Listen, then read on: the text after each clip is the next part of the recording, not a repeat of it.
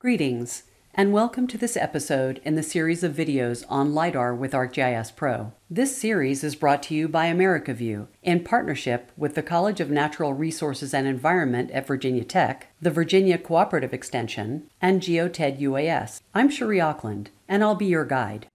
Chapters 18 through 21 explain the processes for classifying points in a point cloud. In this chapter, we demonstrate the process of creating a digital elevation model and a digital surface model, and provide examples of the settings used in creating them. We'll also review additional raster operations using LiDAR data. A digital elevation model, or DEM, known as the bare Earth model, is the elevation of the surface of the Earth with nothing on it. A digital surface model is a raster rendering of the first returns of LiDAR data. Recall from earlier chapters that a first return can be bare Earth, the top of a building, or the top leaf on a tree, for example. When creating a digital elevation model from LiDAR points, all ground points must be classified first because only ground points are used. We begin with a new map scene and have added the San Luis Valley data set. Be sure to display ground points only. A DEM is a raster data set. To create a DEM from a LiDAR data set, we use a conversion tool. To locate this tool, you can either go to the Analysis tab, Tools, and search for Last Data Set to Raster, as shown here, or you can use the shortcut icon in the last dataset layer, Data, Export drop-down, Raster, which also opens the Last Dataset to Raster tool. As we pointed out in previous chapters, you need to be careful with the shortcuts. They sometimes don't operate the same as the tools in the toolbox. We'll talk about that more in this video. The San Luis Valley last dataset already appears in the Input Last Dataset field. But the dataset doesn't have to be in the project. If it's not, use the File folder at the end of the line to navigate to the folder where the last dataset you need is located. For the output raster, name the new file. Be sure to name it something meaningful to help identify it in the future. For example, I'm naming mine San Luis 10 DEM for 10 meter DEM. The value field is elevation. For output data type, use floating points since elevation values are not always integers, and use cell size for the sampling type. Sampling value is the resolution of the cells in the new raster. Leave this as 10 for now. Recall that the unit of measurement for this dataset is meters, so the resolution of the new raster will be 10 meters. Leave the Z factor as 1. If this is changed, the vertical differences will be exaggerated. Only change this value if you're creating a dataset for display purposes and exaggeration of vertical differences is useful. Always use 1 when creating a DEM for analysis. Interpolation type has 3 options: binning, average, and linear. The choice of settings for these 3 depends on many factors. For example, a different method may be chosen for delineating a watershed for a forested area as opposed to a watershed in an urban area.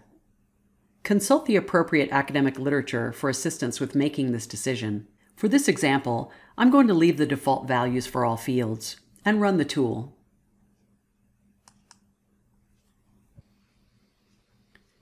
The new DEM is added to the 2D layers and contents and displays in stretched symbology, but it's under the point cloud.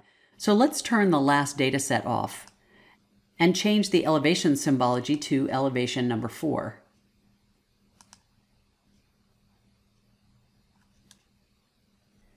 Now let's run the tool again, but use Natural Neighbor as the void fill method.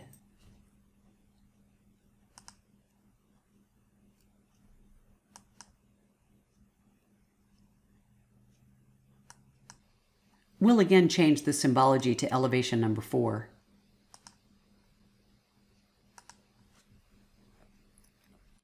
There is very little difference between the two DEMs just from changing this one setting to nearest neighbor. Let's create a 1 meter resolution DEM.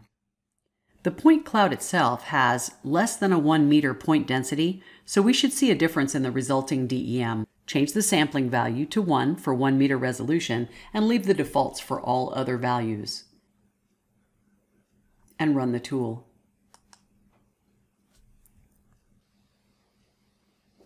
Changing the symbology to the same as the others.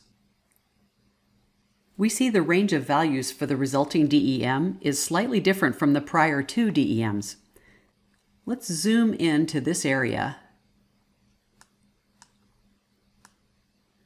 The greatest difference when creating a DEM from LiDAR data is the resolution. Comparing the 1 meter DEM to either of the 10 meter DEM, so let me turn off the 1 meter, let's see what the one underneath looks like. It's much more pixelated. The finer resolution at 1 meter has produced more distinct features. I'm going to turn it back on so you can see those distinct features. In prior chapters, we've been able to use the swipe tool for raster layers so that we could swipe between them to compare them, but that tool isn't available in a scene. Whether to create a 10 meter or a 1 meter DEM depends on the purpose of the DEM, but also on the point density.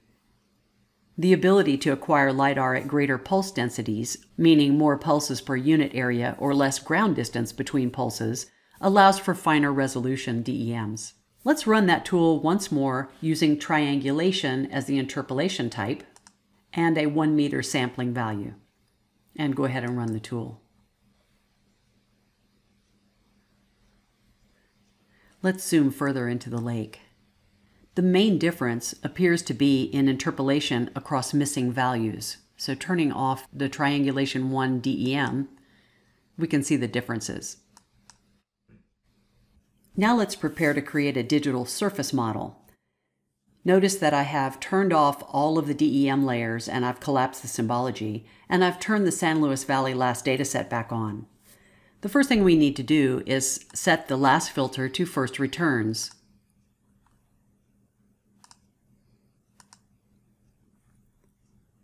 The classification code doesn't matter, it's still just ground here, but the tool will only use first returns no matter what class code the point is assigned. Now in the last data set to raster tool, I have the last data set as our input last data set. I've given the output raster a meaningful name, and I'm going to leave all these settings default except for the sampling value. I'm going to set that to 1 and run the tool.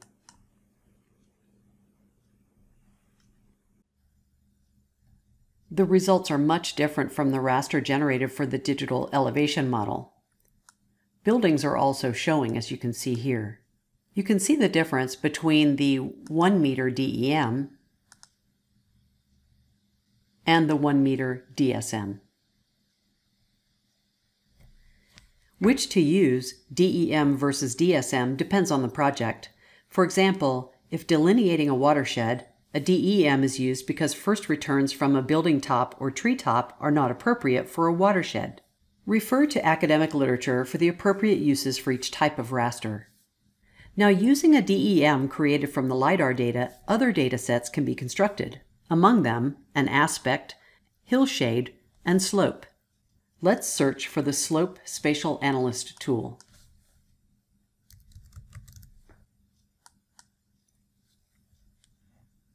And let's use the 1 meter DEM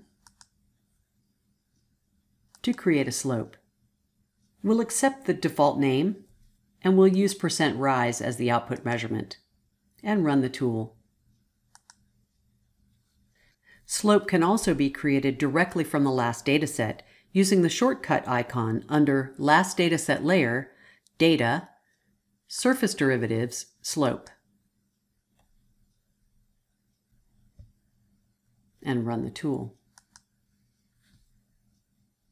You can see here that it's going to take quite some time for this to finish because it's generating millions of polygons. This tool creates a vector polygon feature class, not a raster. Each polygon has a gray outline, so to view the resulting polygons, you may have to change the outline to none in symbology. Except for the number of classes and the color, the slope values are the same. Aspect can be created from a DEM using Spatial Analyst tools or directly from the last dataset under 3D Analyst tools, or using the shortcut icon under Last Dataset Layer, Data, Surface Derivatives. Let's start with the Aspect Spatial Analyst tool.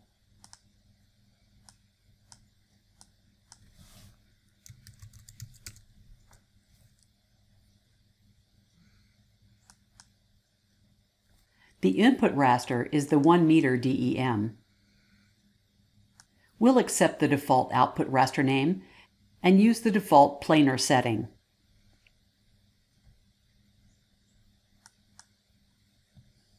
The results are similar to the aspect symbology completed in Chapter 16. But what is the difference? We used a tool in Chapter 16 that was symbology only. No new dataset was created, thus it could not be an input to another geoprocessing operation. The dataset created here can be used to complete a watershed delineation, for example. Now let's search for the Surface Aspect 3D Analyst tool.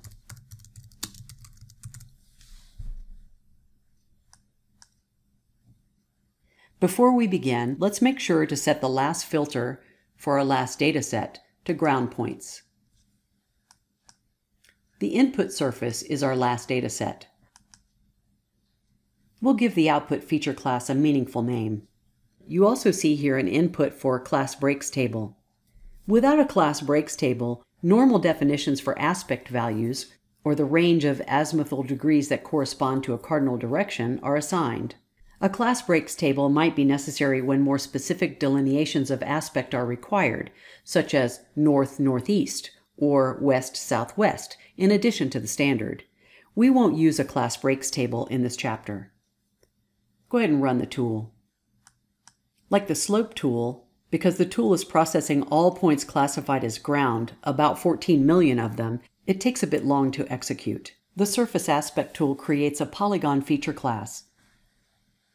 Opening the attribute table, we see over 12 million polygons were created, thus the reason for the lengthy processing time. The processing time for the Surface Aspect tool was lengthy, but the process for the Spatial Analyst Aspect tool required just 2 steps. One resulted in a feature class, the other a raster.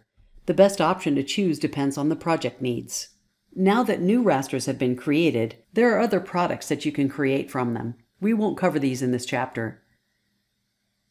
The final 2 chapters cover surface constraints, what they are, how to set them, and how to use them.